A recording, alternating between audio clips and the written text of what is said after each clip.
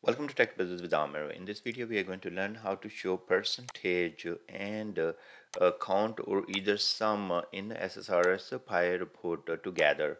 So let me show you a report. This is how we are looking for. Let me see right there. So see right here, I have this region Asia, Europe, and North America, and then I have the sum of the sale that happen in this region. So you can see 11 for one region, 10 for another one, and 19 for the another one region. So you can see right there, these are three regions, and their sale is in the numbers. But we would like to also display the percentage. So you see right there, 27% here, 25% here, and 47% here. How you will create this type of chart? So that's what I'm going to show you in this report. Also, if you notice that I was saying like you can do count and or sum, so that depend upon some of the time. Like let's say in your table you don't have that number value, you have some maybe users in some Asia region or Europe region or North America, so that's going to be count instead of sum. Let's take a look on our data first. So let me show you. I have this data, and the table is called the total region sale. So let's execute. Now I have this region. So you see right there, and then I have item sold. So that's the two columns we are going to use in this report. So this can be sum, but if you have something like a product name and all that, that can be count of those two. So depending on the scenario, what you are going to use. So here we are going to use a region and item sold, and then produce a chart like this. So let's go to the SSRS, open a new project. Sorry, let's go to Visual Studio, open a new project, and then we are going to say pie chart. That's our project name. Hit OK. Now, first of all, we need to make a connection. So what we are going to do, we are going to create a shared data source. Or we can simply start from the report itself and create the data source and data sets and all that there. So click on reports, add new item, and it's going to be report. Yes, hit add. And now inside the report, what we are going to do, we are going to create a data source first. Add data source, and here we will provide the name of the data source. So say let's call it like a DS database name. In my case, it's ADF database. Okay, so it's going to be SQL, and we are going to build the connection string, and here we will provide a server name. To get user server name, what you're going to do, select at the rate server name, and if I will click explore, it will take some time, so I don't want to waste my time here. That's the reason I am pasting the name here. If I would have clicked on drop down, it takes some time. And now I need to go to the database. So my database name is ADF, and I'm gonna hit test connection. Test is successful, and you see that I'm using Windows authentication. If you need to use the SQL Server authentication or any other authentication, you can use that. Hit OK. Now we are all good here. You can go to credential, and the same thing you can provide it here. Hit OK, and now we have to create the data set. Add data set, use embedded data set in my report. Yes, use the data source that we just created, and here we will provide our query. So if you see that we have this table, and this has a lot of records, sorry, and a lot of columns, and we need to use only these two columns. So I should not use an asterisk because it can take a whole lot of time. Sometime if you have a long list of columns and also a lot of records. So select what you need. Always that's what you need, and that will bring less data to report, and it will help in running fast. Now we paste our query there and go to fields and unable to connect to data source ADS. Okay, why is that? So let me see. Use use shared data. Use embed data and data source here. We should be okay here. Now let me go what happened here. Double click here, credential, use Windows credential, yes. Now double click here and fields, and I'm going to use refresh field. Okay, so all good. Now let's bring our chart here, and I'm going to use a pie chart. So click pie chart, And now let's make this one a little bigger so we can expand and see how exactly our report is going to look like.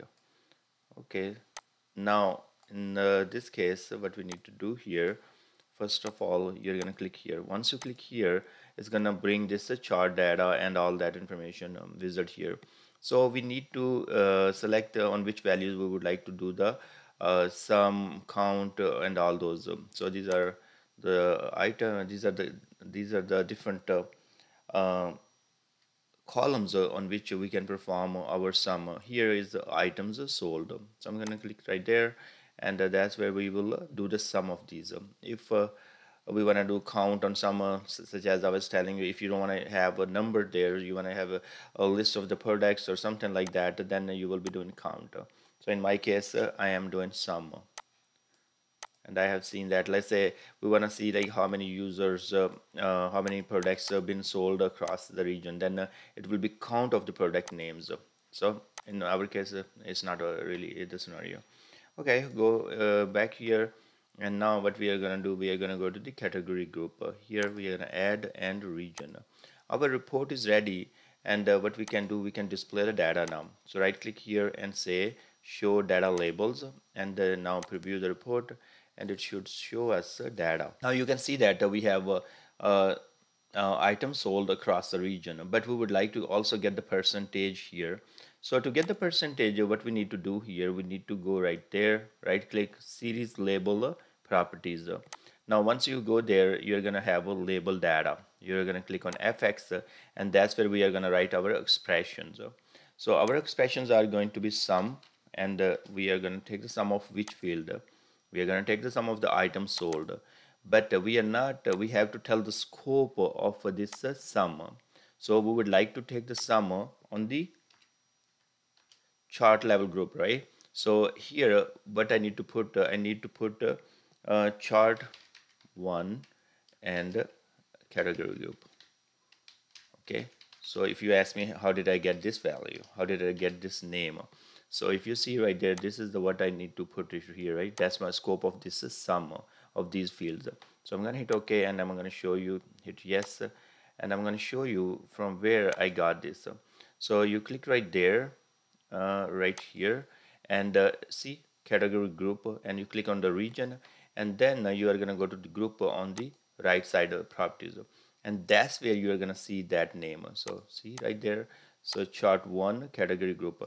So tomorrow if I will delete this chart and bring another chart, what's going to happen, it's going to be chart 2 or whatever. So the name can change, so it's not going to be always chart 1, just remember that. So you have, if you are experimenting multiple time or you have different charts, you have to see this and then write it. It's not going to be chart 1.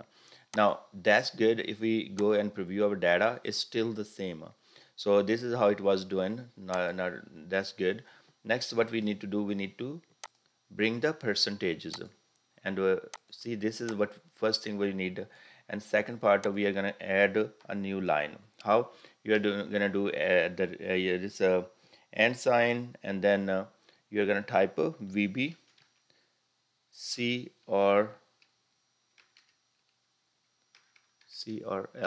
Okay, so this will carriage return, and this is how it is gonna bring the next value to the next line. So that's the character that will create a new line. Now what we need to do, we need to have this value. Okay, so we are going to copy this value divided by the entire sum of that data set. So divided by, we are going to paste this value as it is. I'm going to just bring this to second line so you can see sum, and here I'm going to change the scope. So scope of what? The sum of entire item sold. So that's how I can find the percentage, and it's going to be a data set 1. See right there, the scope will change. So you are grouping taking the sum of the group items right here, and then dividing with the entire values. So right there, data set 1. Now you're all good. So hit OK, hit OK, and now you're gonna preview. Once you preview that, you can see that 11 and these values, but these values, as it's a sum, so what you are gonna do, you're gonna make it percentage, right? So you're gonna multiply with 100 and add some percentage sign to it. So right click here, label series, and now go to the fx, And here what we are going to do, we are going to multiply with 100. So once we have that value calculated, we are going to go multiply with the 100 here. And also what we have to do here, we need to concat the percentage sign. So that's how you're going to do. This is your concatenations, and then this is the part you are going to concatenate.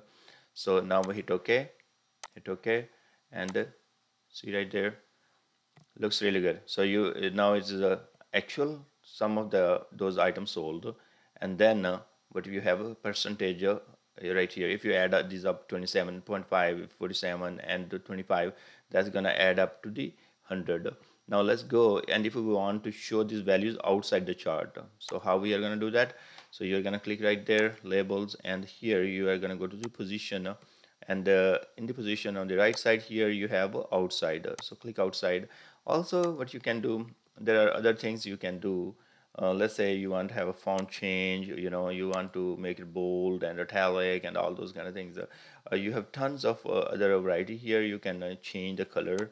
So then there's a lot of things that you can do, and with this you can play with that. So in my case I'm fine, but if you want to go and say 12 pt or 15, so 15 points. Now if you preview, it will look better. So see right there, so I change the color, and also I have this in the percentage right there. So looks good. So this is the expression. I'm gonna go over the expression one more time so you see that how exactly it is working. So let me copy this expression right here. Let me make it bigger so I can show you. So first of all, just to show the values, so you're gonna say a sum and field, whatever the field you have here, and then and you have to provide on which level you want to do the sum.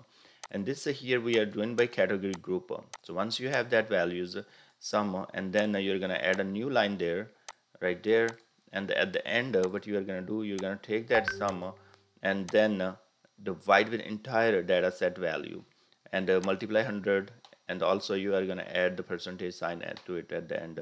What I will do, I will just copy this and paste in the description so you can use from there. Thank you very much for watching, and please subscribe my channel. I will see you guys in the next video.